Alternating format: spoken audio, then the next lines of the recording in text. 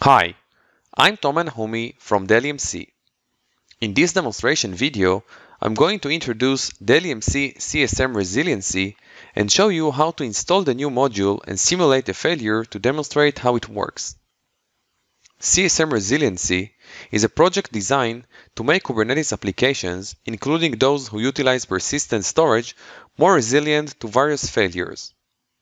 The first component of CSM Resiliency is a pod monitor that is specifically designed to protect stateful applications from various failures. It's not a standalone application, but rather is deployed as a sidecar to CSI drivers.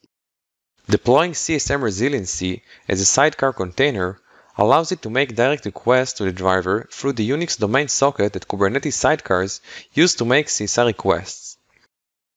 CSM Resiliency is primarily designed to detect pod failures due to some kind of node failures or node communication failures.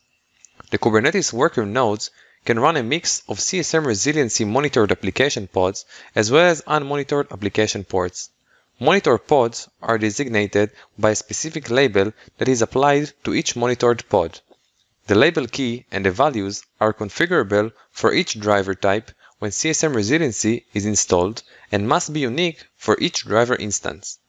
The worker nodes are assumed to also have a connection to the storage system, such as PowerFlex.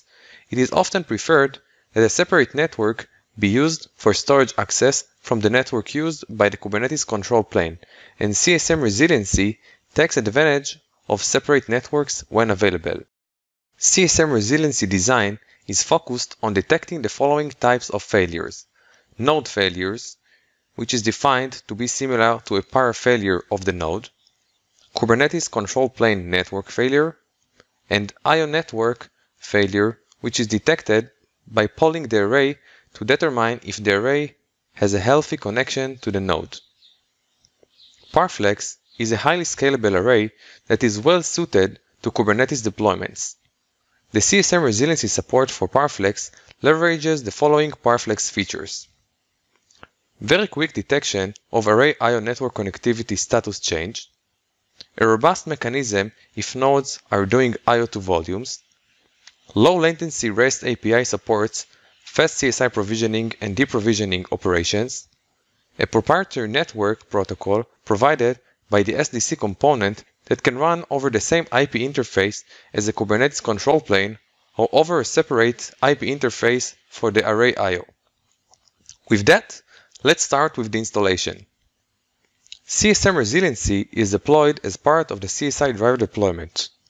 The first thing we need to do is adding the following line, march propagation bidirectional, to the podmon container sections of the chart for each mount path. For reference, the entire node.yaml file with the change applied is available on the GitHub page. Next, we need to add the podmon details to the values.yaml file of the CSI driver. There is a podmon block specified in the values.yaml file of the chart. Here is a typical deployment for PowerFlex. PowerFlex supports a very robust array connection validation mechanism that can detect changes in connectivity in about 2 seconds and can detect whether IO has occurred over a 5-second sample. For that reason, it is recommended to set the skip array connection validation to false and set the array connectivity poll rate to 5 and the array connectivity connection loss threshold to 3 or more. Now, all we need to do is run the Helm installer and specify the new values file at the namespace.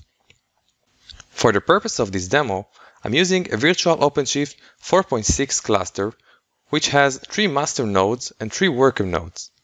The cluster is connected to a PowerFlex system via the CSI driver.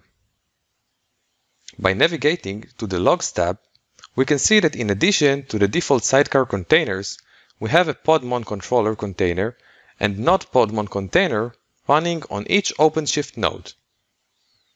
Generally, controller podmon and the driver controller pods are deployed using deployment.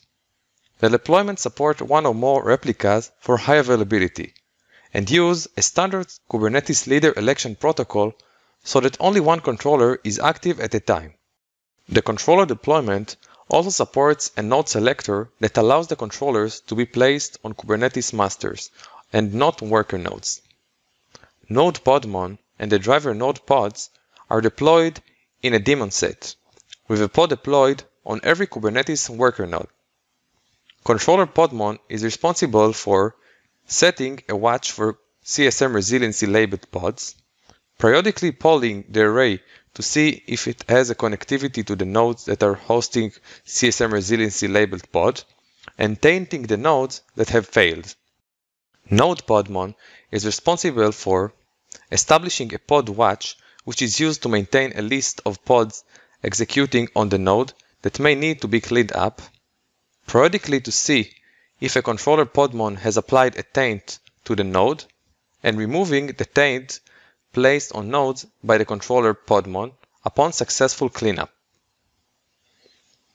For the purpose of this demo, I'm using a cloud-native distributed database called UGAT-by-DB, which consists of 3 master and 3 worker nodes by default.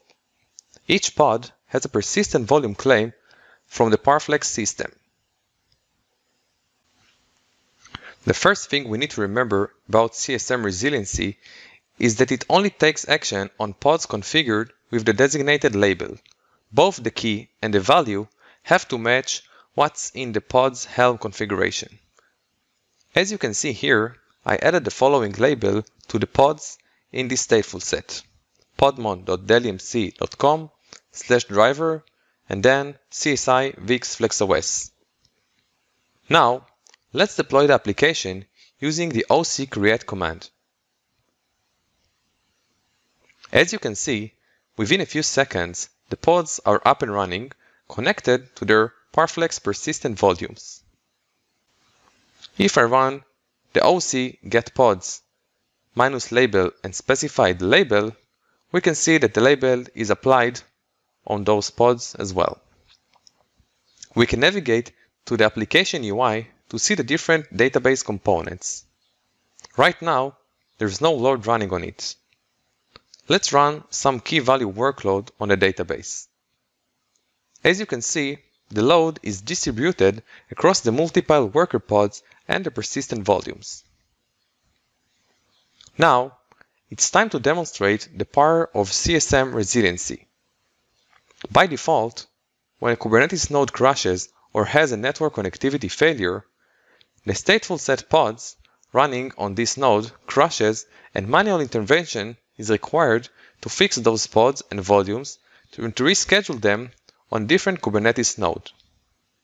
CSM Resiliency handles these operations automatically whether the Kubernetes node crashes, disconnected from the Kubernetes control plane network, or lose access to the storage. As you can see here, 4 out of 6 pods are running on node 187. I'm going to force disconnect the node from the network so it loses access to both the OpenShift API and the PowerFlex storage system, and let's see what happens to the application. Within a few seconds, the node is marked as not ready. Podmon is detecting the failure and automatically rescheduling the failed pods on the other nodes in the cluster and asking the CSI driver to unmap and map the persistent volumes to the online OpenShift worker nodes. If we go to OpenShift UI and click on that node, we can see that Podmon applied a no-schedule taint on the node. It is polling the node connectivity to Kubernetes control plane and the storage node, and not allowing the pods to be rescheduled on this node. If I reconnect the node to the network, Kubernetes is detecting the change and marking the node as ready. Podmon automatically removing the taint, allowing new pods to be rescheduled on this node. By navigating to the Yugabyte database UI, you can see that the load is still running, and once the pod is back online, connected to the existing persistent volume, it will continue participating in the distributed workload and acting as part of the cluster. There is no need for a full rebuild process at the application level, just delta syncs, as the application didn't reach the pod's maximum timeout limit. I really hope you find this demo useful, and thank you very much for watching.